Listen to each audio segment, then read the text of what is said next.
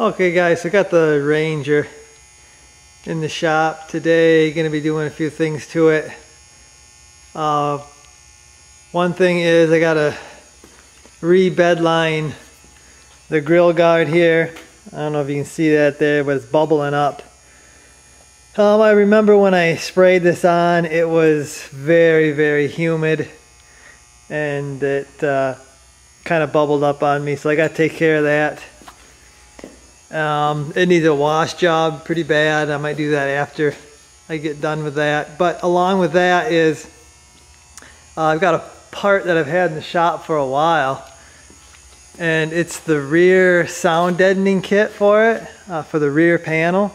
What that is this carpet stuff, and then you also get some of this thick padding here. And that goes on the back of the floor panel. And there's the kit number, I guess, or part number. And this is supposed to quiet it down actually quite a bit. Also, what I'm going to do is I'm going to add some of my sound deadening mat to this in places where they don't use this stuff and they don't have the carpet on there. There's an area right behind the passenger seat and the muffler's right there. And there's no sound deadening, there's no padding or anything right there. And that's, probably where most of the noise is coming into the cab at. And they've got nothing there. So I'm probably going to add a bunch of sound mat to that area, and then the carpet goes over top of that, so should make a real big difference in the sound that gets transferred into the cab here. I don't know why it's been so long, why I haven't got this installed, but it is going to have to be disassembled quite a bit. The rear panel's got to come off. I don't think I have to take out the floorboard. I think I can just pull it back and install this, but we'll find out, I guess. First I gotta run and get some bed liner at the store, because it's gonna take me a while to do this, and they'll probably be closed by the time I get to that part. So gotta go get me some bed liner, and then I'll be back. We'll start tearing this thing apart. Okay, so I got everything pretty much tore out of it. Got all my panels, got the floorboard, seats, everything's out. I think I'm gonna have to pull the seat belt out, kind of flop it over the one side to get my back panel in, I think. I'm not sure. But everything is so muddy right now and dirty. I'm gonna have to let it sit overnight and dry, because otherwise I'm going to be fighting mud everywhere. But there's the floorboards. Right here is where that sound deadening is going to go, that thick pad. My seats are over there, little center hump cover.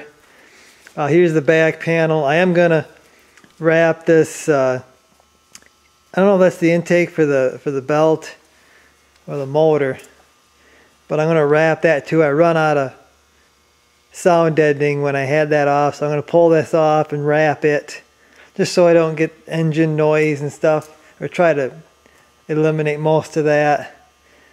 And yeah, I'll do that. I got some more sound deadening. Also, I'm going to do this area here really good with sound deadening. I'm going to go all the way down, but right here is the most important, because the muffler is right behind this shield there. And I believe this is where most of the noise is coming from, is actually this area here. I'm thinking about doing there's a little bin that goes right in here. And I'm thinking about lining that whole bin with sound deadener too. Because when I took the bin out and I just moved this forward, and a lot of noise come up through here. So I'm thinking about outlining or lining my bin with sound deadening too, just to try to eliminate as much as I can. I'm not going to tear this Ranger apart again. This is my last time. I think I got pretty much all the accessories you can get for it anyway. So this will be the last time I tear this thing apart and install stuff. So I'm going to finish it all up, get back out here tomorrow, start cleaning up and start sticking some sound deadening and working on all these panels. Okay, so the first thing I'm going to install is the big pads that go on the floorboard. Not on the floorboard, but on the back of the floorboard section. That's these big pieces here. They're thick and they're very heavy. I am just got done cleaning off all my sound mat that I stuck on there. Now they want you to add, or they want you to like heat treat the plastic before they stick this on. But because I have the sound mat on there, I don't feel like I need to do that. The sound mat seems to all be sticking really good. That's really sticky stuff. So I'm just going to stick this mat on here. Looks like I need to clean up a little more here. I didn't know it went down quite that far. So I'm going to clean that off a little bit. I'm going to pull the backing, the sticky backing, and then stick it down, and then there's holes. You're going to have to drill each one of these holes, and they have like a plastic push pin, and then there's a washer that goes on this side that holds that, just some extra holding power, I guess, in case the adhesive don't completely hold it. And then there's one smaller section right here that goes there. It ain't quite as big as this. The fuel tank sits right here, I think. So that must be why they don't go all the way down there. But I'm going to finish cleaning this off. We'll get this installed and I'll show you what it looks like after I'm done. So there it is installed. And here's the washers with the push pin things. I guess that's how they want it installed. That's how I understood it from the directions. There's the other piece there stuck on. So this floorboard is actually ready to go back in, and I think I might reinstall that now because it won't interfere with nothing on the back panel. So I think I'm going to drop this back in there and get it out of my way. Okay, so you can see I got the floorboards in, and I like to install all the screws and the holes before I tighten them up. And actually I'm going to leave them loose yet until I get the side panels and everything else on. So I just make sure I find all the holes where they went. It's quite a few screws and some push pins. But right now I'm taking this foam stuff like this. It's for like windows and stuff. You can get it at the home store. And I'm sticking it inside this fender here, because there's actually a lot of air that flows around this fender and through this crack right here into the cab. So I just stuck that in. All I did was loosen this bolt here, and there's two push pins. I was able to pull the fender back enough to get that little piece of foam in there. You can see it sticking out right here a little bit. And hopefully that'll stop a bunch of air. It's not a bunch of air, but it is some air. I feel the air coming in through here. So I'm going to do that with the other side too. I've already got it loosened up. And then we'll move on to either this, putting the sound deadening here, or working on the carpet panel that goes back here. Okay, so I'm test fitting this back carpet panel, and you're going to have to cut a few areas out. I already cut the area right here, that's for the seat belt. And you got two more areas that they're marked on the back here, and that is for your seat actually to go through. So I got to cut those out. Why the heck they don't have them stamped out to begin with, why they make you cut that out, I have no idea. I'm using a razor and a sharp pair of scissors here to do this, but it's not that easy. This stuff is pretty thick, and I'm pretty annoyed that they didn't just cut these holes out themselves. I don't know why they would make you buy it and then do it, but whatever. I got to cut these out. Okay, so on to the sound deadening. I'm using some 80 mil Noiko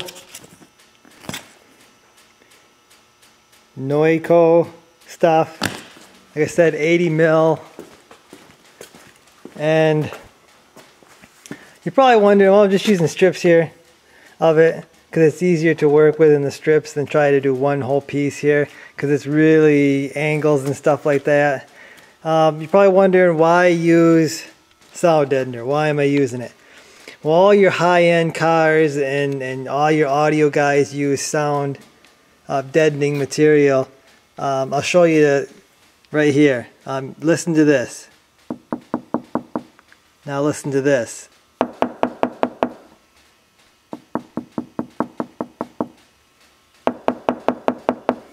That is exactly why you use sound deadening material. It really helps with sound transfer and stuff like that. Like I said, this is probably the most important piece that I haven't done in the whole Ranger, and I'm going to do this tonight. Hopefully tomorrow I'll have it out, and we'll have the you know, along with the carpet pad there, sound deadening here, the new pads on the floorboard there. I'm hoping for quite a difference in the sound of the cab in this thing. So I got all my sound deadening on this little back panel here. I also did my intake tube. This is the intake for the engine. Might quiet it down a little bit. I'm sure a little noise comes through that. Put a strip on here. This is really kind of thin. And put a little strip down there. I think I got it almost double thick down there. Again, that's where most of the noise is coming from. And I've got this intake tube wrapped too, so it's ready to go back on. Actually, everything I think is ready to go back on. I got to get my carpet back in there, get it in place, and get my seat back bolted back on, and yeah, everything can go back in now. Well, there we go. It's starting to look like something now. That is actually really nice. This is held in place with little push pins. There's 3 on each side. And I haven't done this side yet because I want a little bit of looseness, because I got to hook up the tube here. There's a tube there, and there's a tube on the other side that I need to get hooked up. But I'm really liking this carpet. I should have done this a long time ago. I've had this for a while. It matches the headliner, but it gives it a nice finished look down there behind the seats. You can see behind the seats. You can't really see back there, but you can see right there. So I think this is going to be nice. So I got everything installed. All the back panel and everything, most of the seats, and that carpet adds such a nice finished look to everything. I really like it. But the real test, take it for a drive. Hopefully it makes it quite a difference. I did do some sound deadening on the bin, the bottom of the bin on that side. So let's take her for a spin, see what she sounds like. Okay guys, I'm pretty happy with the sound deadening that I'm getting from this kit, and all the sound mat that I stuck on. Probably the biggest improvement yet. I know I did a bunch of stuff under the dash and all over, but I think this has made the most difference, because like I said before, most of the sound is coming from the rear, the Ranger, where the engine is and where the muffler's at. So I'm pretty happy with that. I would actually recommend that sound deadening kit if you got a 900 and you want to quiet it down. So I didn't get my grill guard painted, my front grill guard, but this is what it looks like without it. Hopefully in the next few days I'll have that painted and I'll be able to put that back on. So that's gonna do it for this one, guys. Hopefully you enjoyed the video, and I'll see you in the next one. Well, if you ask me where I come from, it's a big old land with countless dreams, and happiness ain't out of reach. Hard work pays off the way it should.